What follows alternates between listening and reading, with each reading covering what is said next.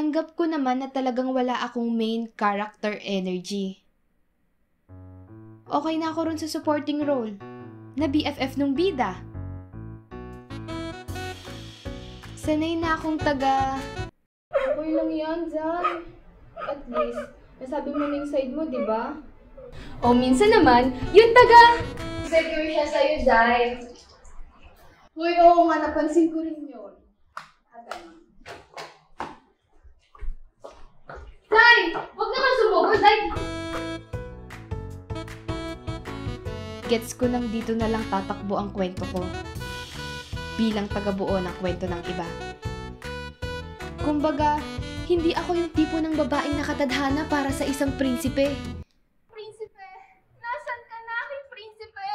Magpakita ka sa akin! Mahal na prinsesa! Kailangan na nating umalis! Ako lang yung tipo na taga-kumpleto ng cast sa mga roleplay dahil pipito lang ng lalaki sa section namin. Bakit? Siguro kasi wala akong wow factor. Sabi pa ng iba, parang palaki ka ng palaki, Delilah. O, pati mo. Hoy! Dzai!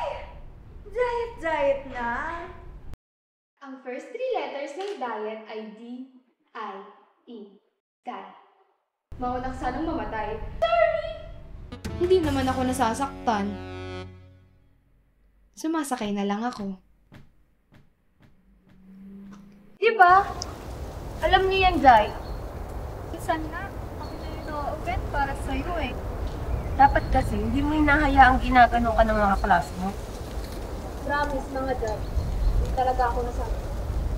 Walang kaba. Wala nang hawak ng kampik ako. Pero di ko magets kung bakit yung pumutok yung balitang...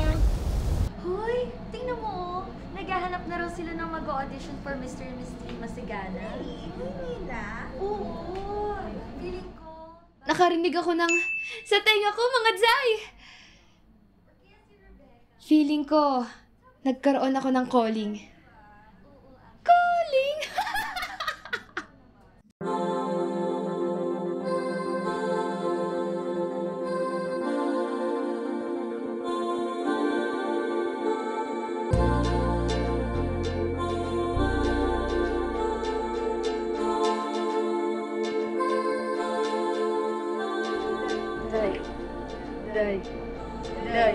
Delilah! Delilah! Oh, bakit ba? Sasali ba sa misting yung tropa mong shawty? Si Paula?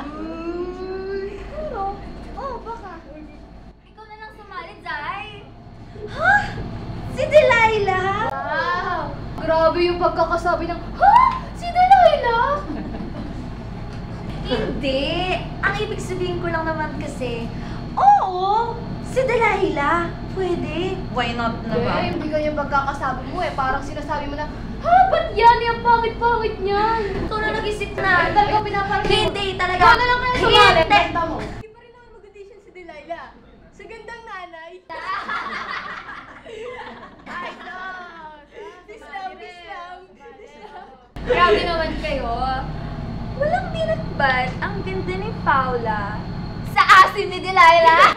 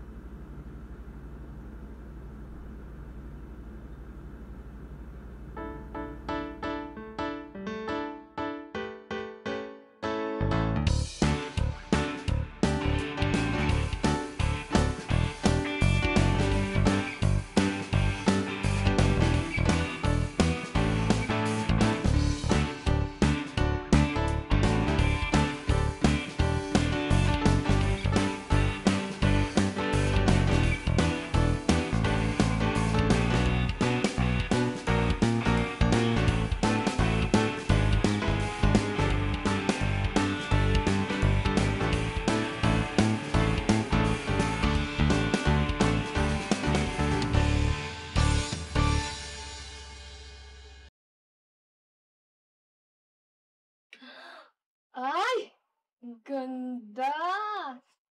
Okay ba? Ito lang.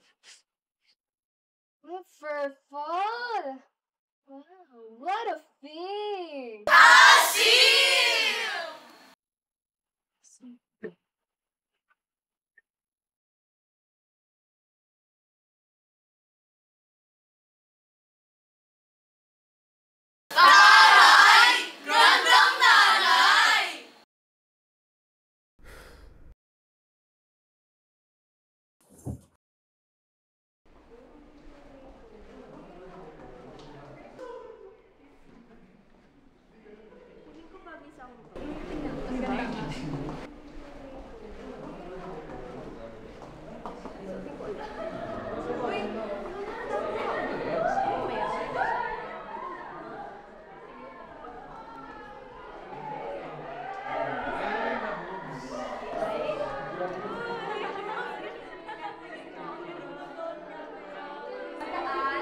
Si Miss Angel, congrats.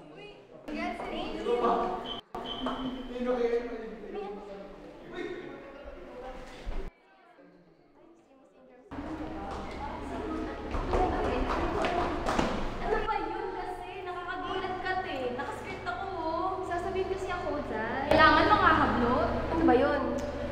Ilang gabi ko na kasi naisip yung nangyayari sa akin. Feeling ko kasi, may magagawa naman ako para sa sarili ko. Hindi ko lang pinupush pa talaga. Siguro sa paraang to, nababago ko talaga yung buhay ko. Eh para saan? Ano? Nasa akin din naman kasi, di ba? Sabi nga nung quote sa CR, to achieve, try. And trying alone is already an achievement. Perfect! Pero ang OA kasi te. So, ano nga? Anong gagawin mo? Eh di magta-try. Nang ano nga? Basketball? Try out? Hindi.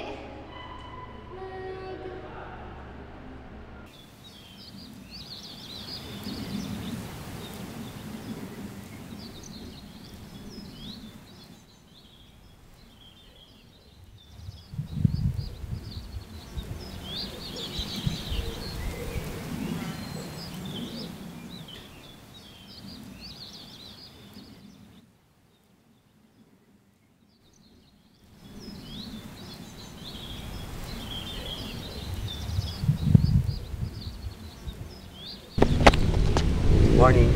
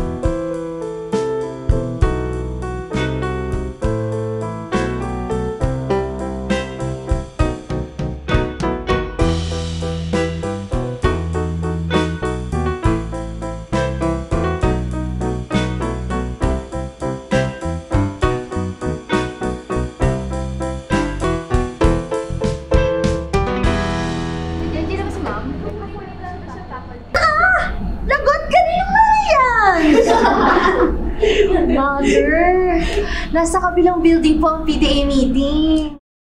Si Delilah yan. Ay! Si Delilah yan? Ikaw na pala yan, Dzai! Kapasok ko pa lang ah. Talaga, wala akong inuman. Anong nakain mo, Delilah, at nagganyan ka? Uy, hindi ko maganda.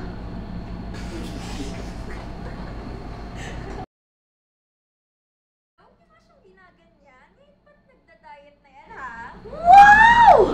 Taray! Anong diet mo, Dzai? One scoop lang ng rice. Anong pang scoop? Eh di pala!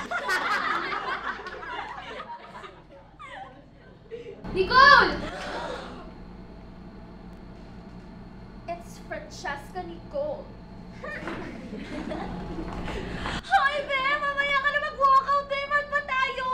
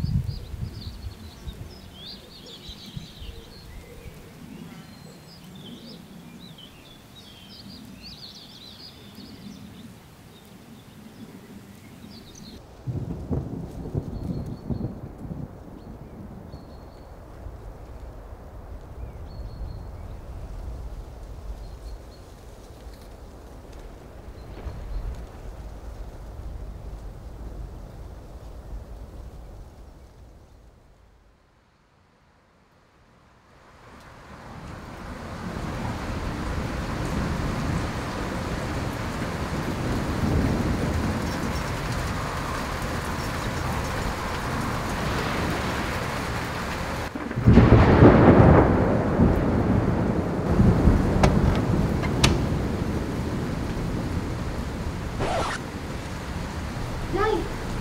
Hindi ka pa sa galing sa park. Sino naman ako?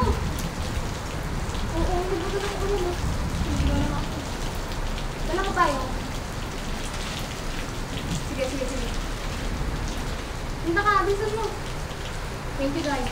Utang ko sa'yo buhay ko. Sige, bye.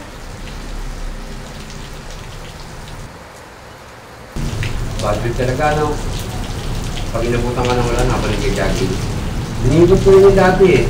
Kaso binigod ko na. Masipag ka nga eh, araw-araw kita nakikita. Minsan ma'am, samahan mo din ng exercise kasi pag panitakbo lang, lalo ka lang papayad niyan. Sige, tuloy mo lang yan. Unti-unti. Maganda yan. Kuya, plastic ka dyan.